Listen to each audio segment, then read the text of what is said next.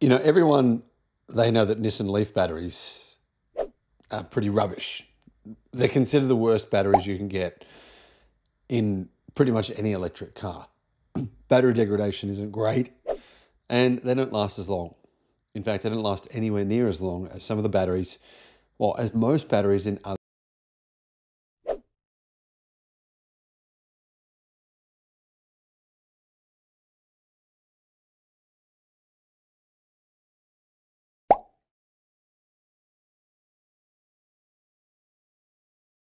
Powered by Nissan Leaf batteries that have been used in cars. I mean, we're talking about cars that are no longer, essentially they've driven so far, people don't want the cars anymore, or they've been crashed, or they're just really old.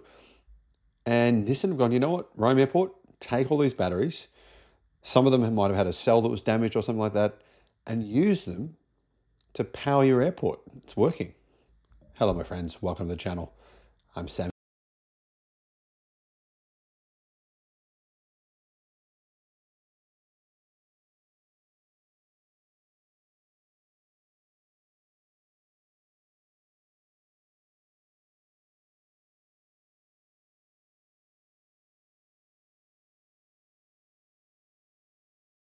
This story, I thought, oh, is this even real? But actually it is. This initiative is showing there is a solution for end-of-life batteries, and that is not to get rid of them, not even to recycle them in most cases. It's actually to use them for BESS, or BESS, which is a battery energy storage system. So this project is pretty big. Nissan is using, or I should say the airport in Rome is using 84 second life Nissan Leaf batteries. They've been reconditioned, or some of them have anyway, and the system in total is 2.1 megawatt hours of batteries. Imagine the future when most things are powered by second life EV batteries. That's what's going to happen. What happens to an internal combustion car at the end of its life? It gets scrapped, goes to the trash heap, and then those vehicles just sit there for a long time, or they try to recycle some bits of them. They're pretty useless, right? You might try and use them for old parts and things. With an EV, it's completely different. There's going to be millions of people, probably hundreds of millions of people powering their cities, their towns, their homes with second life EV batteries. The environmental goal of Rome's airport is to achieve net zero emissions by 2030. And this is, well, how they're doing it. This battery energy storage system is, well, it's linked to a big solar farm. That solar farm, not far away, there is 55,000 solar panels.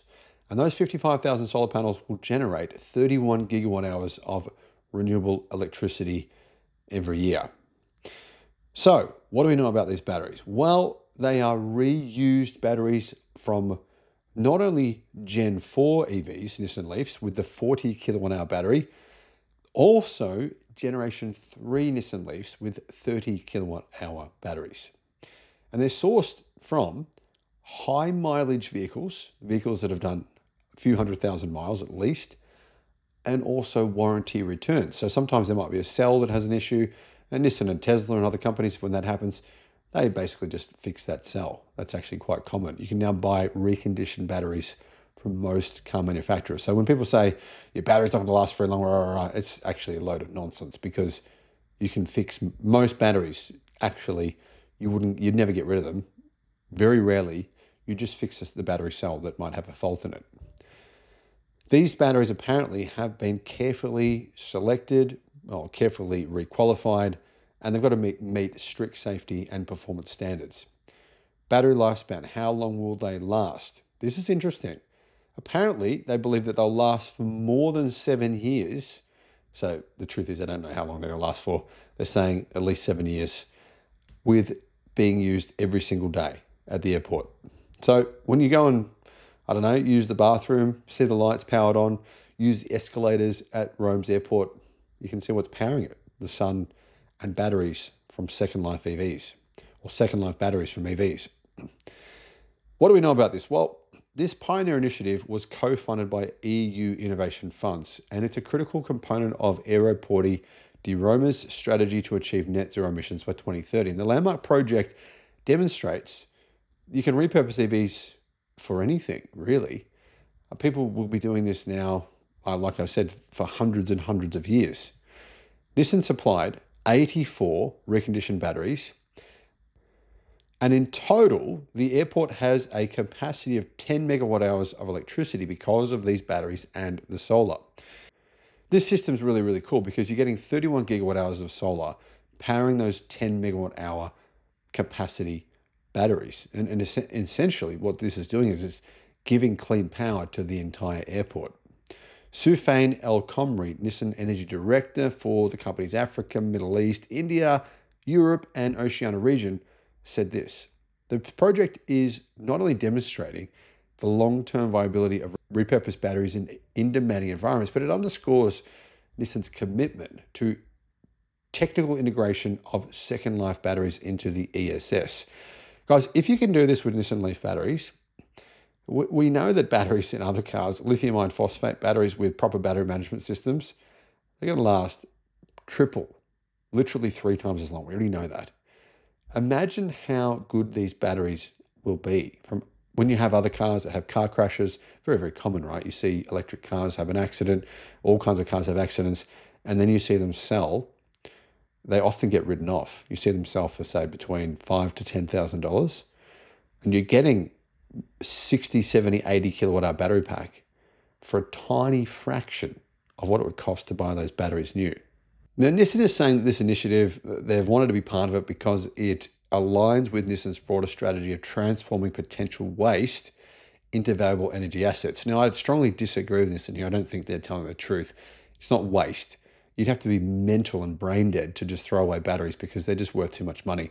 Black mass, which is just chopped up batteries, is worth about $8,000 a ton. So if each battery weighs, say, 400 kilograms, you're looking at probably $3,000 to $4,000 for the battery just to be recycled. I mean, if you have 84 of those, that's a lot of money just for recycling them.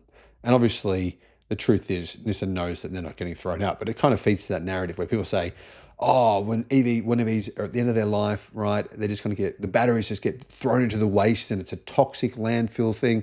That's completely not true. So let's be honest. The truth is this: in 2050, by then there'll be millions and millions of electric cars that will have hit the end of their usable life, right? They will have done 500,000 plus kilometers, 300,000 plus miles. You wear the car out, it's 20 years old, you don't want it anymore, and people don't really like driving 20-year-old cars. There'll be some of those still on the road, but many of them will be crashed, many of them will just be sitting in whatever. And those batteries in those cars will be used. They'll be all over the planet. Brazil, Africa, Pakistan, India, China. People will be using old electric cars to power their homes.